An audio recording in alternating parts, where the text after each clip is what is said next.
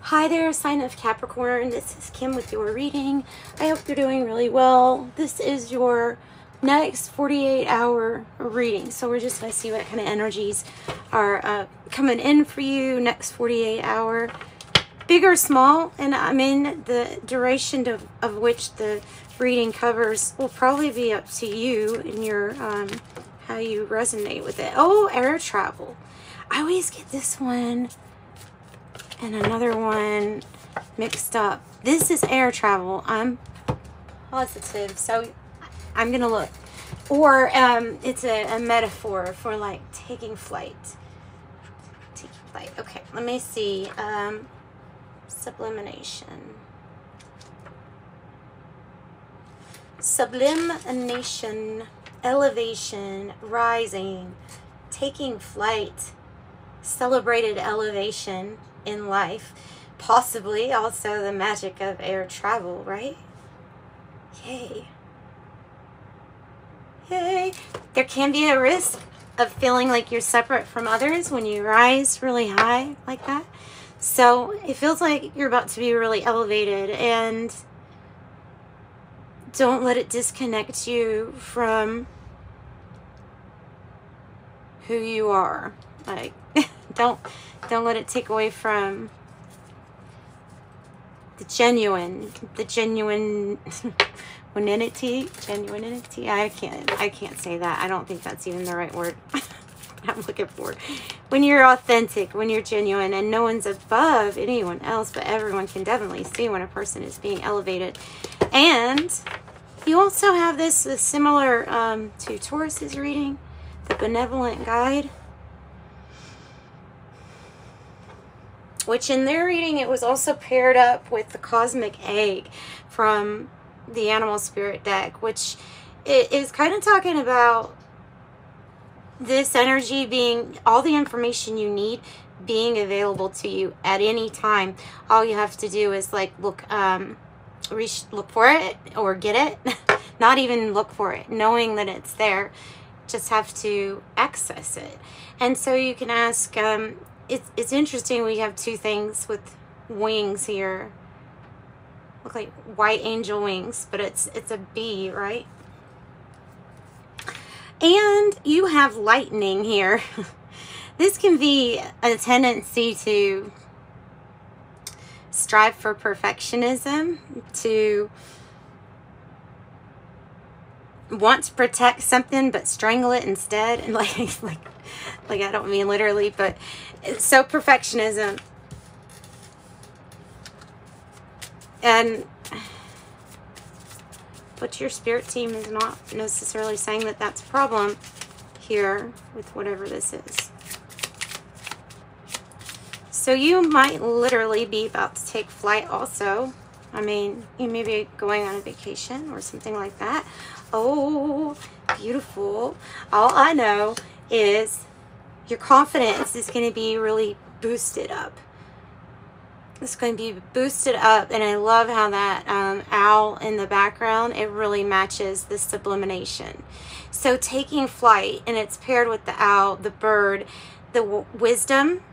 This is also indicating not just activation of one of your clairs, but just noticing which clair ability that you have. You know, clairsentient, clear feeling. You have clairaudient, which could be clear hearing. Claircognizant, which is just this clear knowing. I think clairvoyance, clear seeing is probably what is going to be highlighted with this card because of the vision of the owl and the ability to focus.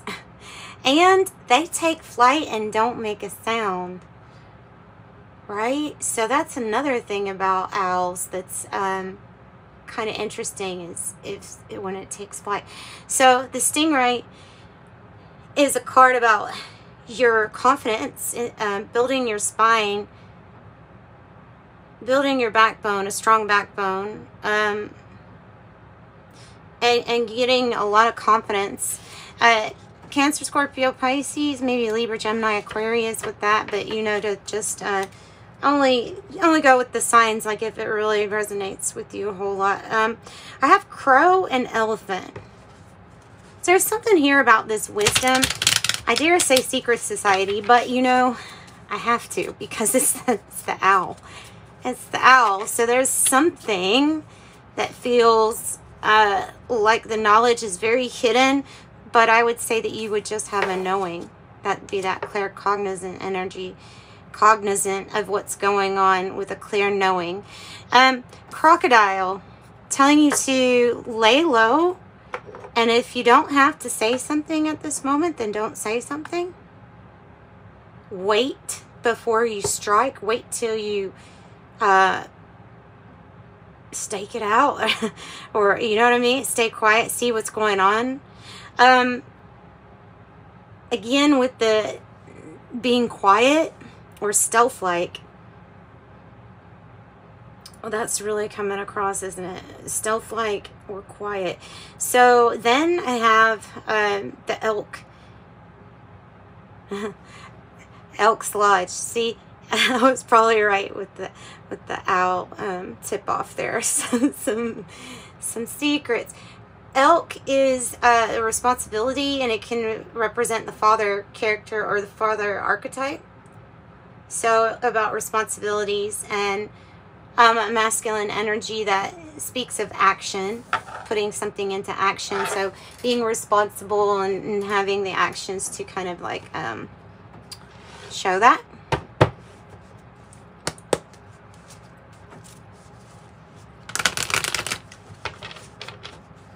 All right. Let's see, what else do we have for the sign of Capricorn?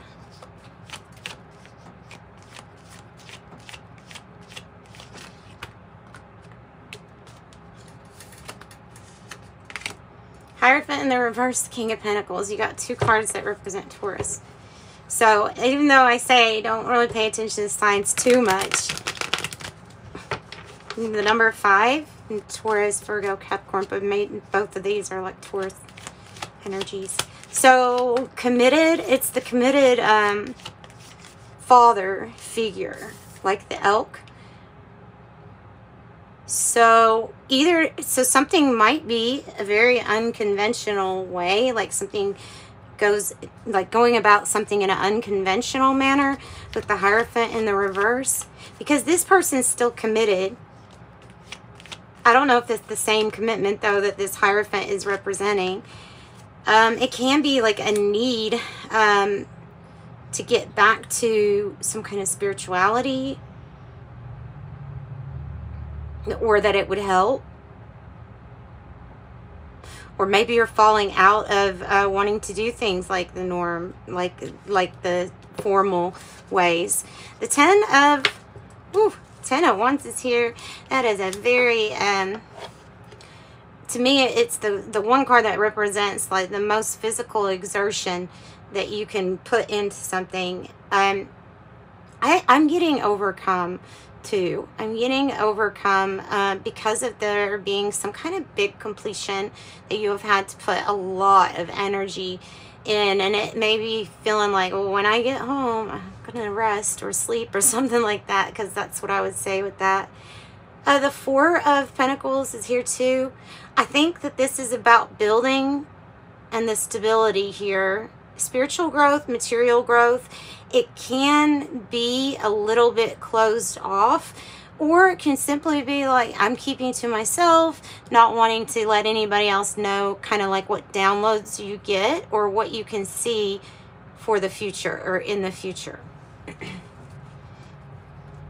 Like maybe not talking about it or opening up. So definitely paying attention to finances, maybe even banking something, saving something if you're able to. The King of Cups is in the reverse.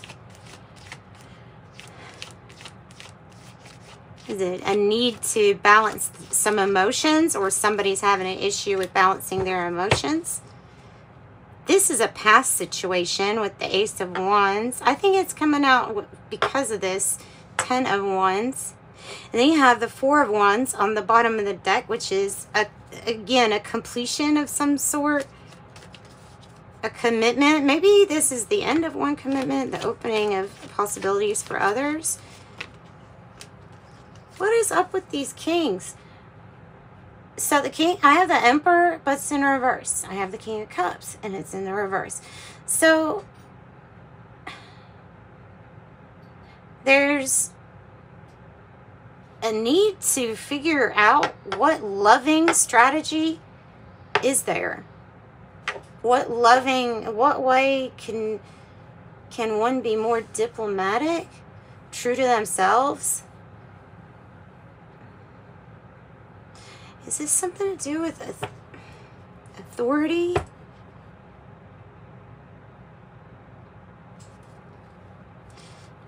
Power struggle of some sort. What else?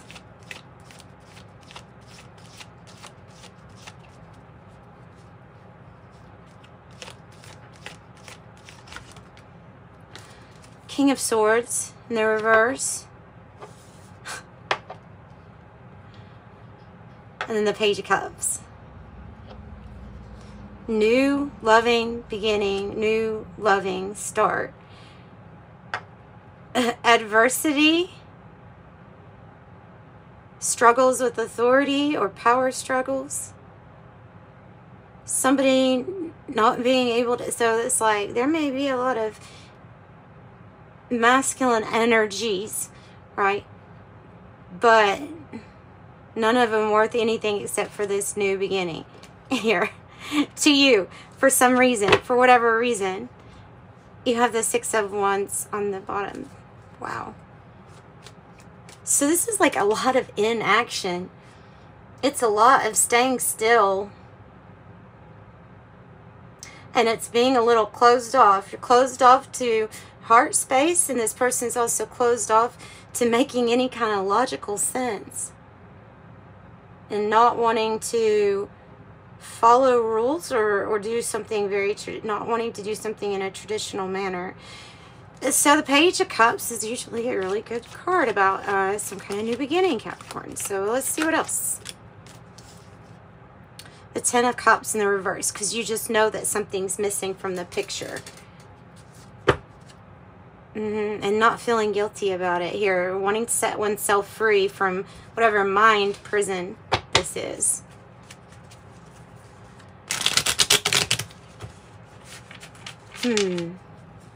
What could be missing?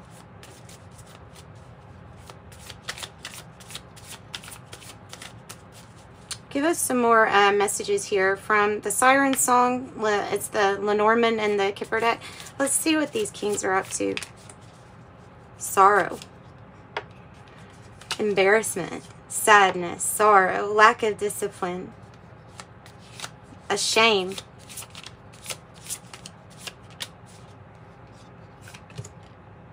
But all in all, you have a good outcome. But all in all, you have a good outcome. 15.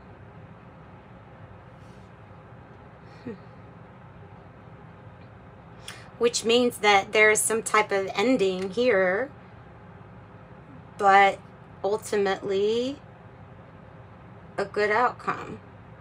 Now, and what I mean by not ending, I guess what I mean is the inaction, the not moving forward with these energies. This is kind of like coming across as the Lovers, the good outcome. The two birds. Unexpected money, 27. Maybe to allow for some kind of new start. No, there is some type of ending because there's a completion. It has to do with the action, completion to some action. That's why these things are not moving forward. Something is being done in a very non-traditional way. You still have commitment. You still have good money resources coming in, or like if you don't see it, they're definitely coming in. And now you have star 16, which is big fame, recognition, being famous for something, doing something really, really well. The Odyssey, number 10. It's the journey. I don't know if you've gone on this part of your journey yet. I think they're saying be open to whatever this is on your journey. And I have the expectation.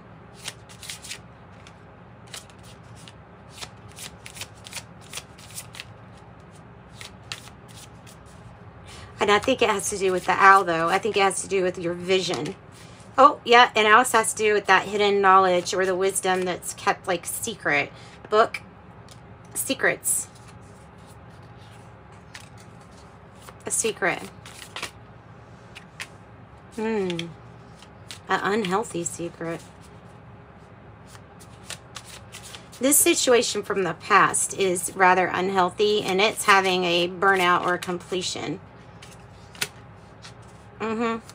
Here's the energy coming in as Rider 1. This is like good news coming your way. Maybe even from a different state or something like that. It could be representing the Knight of Wands, like a passionate partner, somebody that's wanting to have movement or travel with you. Siren number 1. That's you.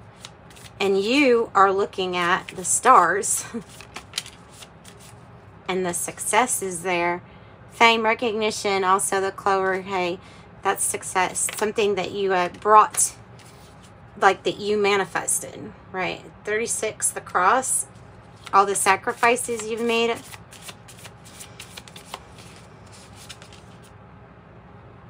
Stability, that's what I said about the building upon stability, building upon a house, a home, a residence. And I have 28, woman.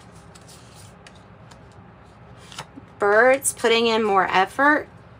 People are talking, people are noticing. And here you go with the crossroads again. Which direction you want to go. Marriage, good gent. The scythe feels like it's wanting to say in the reverse, like there may be a risk, but, or if somebody says something is a risk, but I don't think it ends up being to you. And then I have the ring, the commitment card on the bottom of it. Poverty. Let's see. Desire is what it says on the ring. Occupation. And then you have marriage again, a crossroads about a choice or a decision regarding marriage again.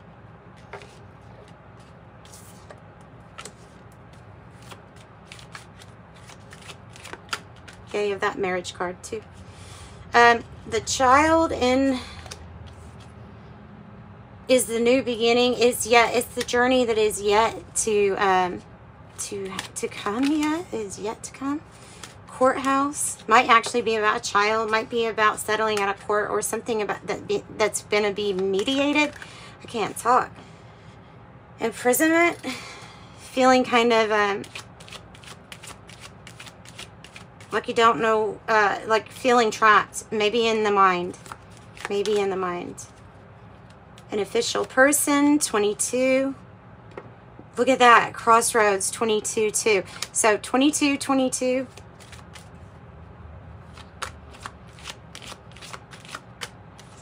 Somebody has a lot of power, is an official person.